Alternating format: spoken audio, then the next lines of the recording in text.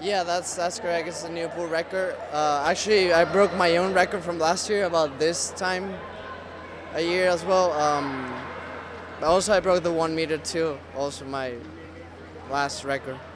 Yes.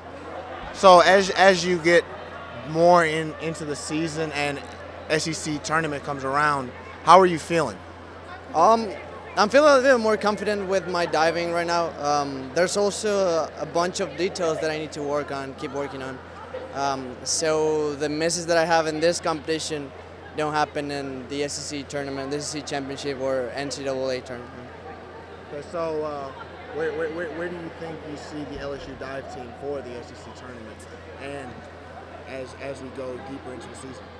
I mean, we've always been a really strong diving team.